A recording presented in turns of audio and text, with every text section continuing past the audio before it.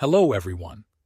Today, I want to discuss something that's universal yet uniquely personal: fear.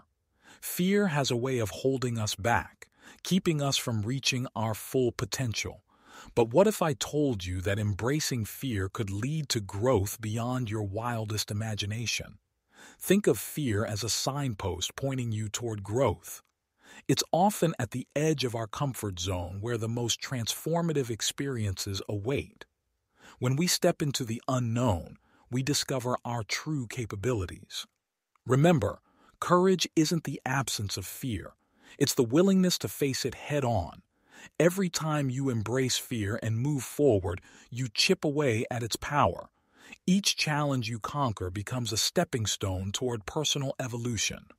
So, my friends, let's reframe our relationship with fear.